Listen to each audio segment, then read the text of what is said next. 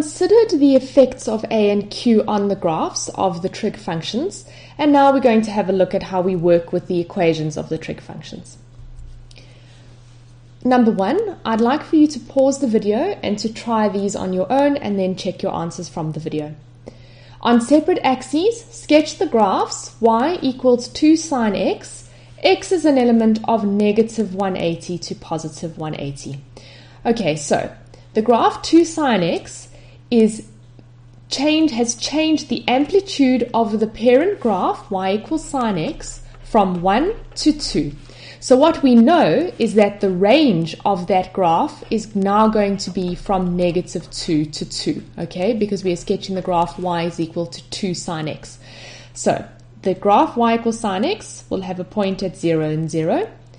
Then the parent graph has a point at 90 and 1, so the graph 2 sine x will have a point at 90 and 2 because we're stretching the amplitude of the graph. And then at 180, it will be 0 again. If we go on the left-hand side, negative 90 normally has a point at negative 1 on the parent graph, but because we are sketching the graph 2 sine x, it will have a point at negative 2. And then at negative 180, it will be 0 again. So the graph of 2 sine x will look like this.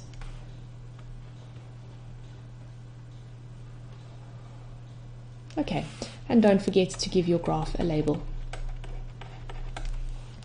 Okay, number B, y is equal to tan of x minus 1, and we are also sketching it for the domain negative 180 to 180. So the parent function is y is equal to tan of x. If we are minusing 1, it means that we are shifting that graph 1 unit down. Okay, so if we just think of what our standard tan graph would look like, we know that it will have asymptotes at 90 degrees and then every 180 degrees from 90 degrees. So 180 degrees in the positive direction is 270, which is outside of our domain. So the other asymptote that we need is the one at negative 90 degrees. Okay.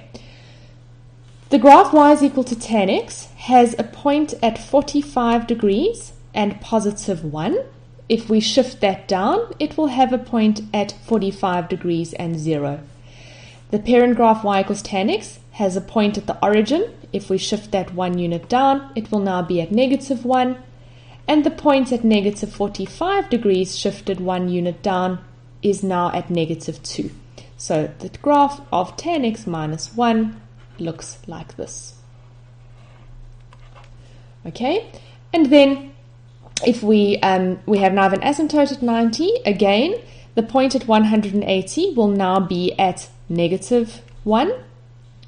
If you want to find the point, the next value will be 135.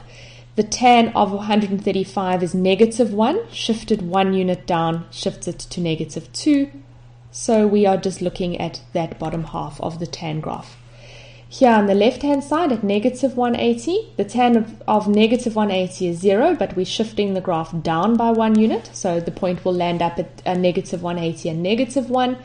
And if we plot the point at negative 135, the tan of negative 135 is positive 1. We are shifting that 1 unit down, so it will be at 0. So we are looking at that half of that tan graph.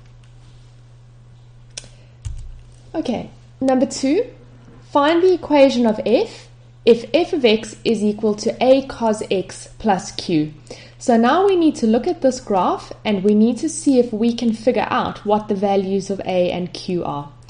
Now we know that the a is on a cos graph is the amplitude, and we can calculate that by finding the difference between the maximum y and the minimum y and dividing it by 2.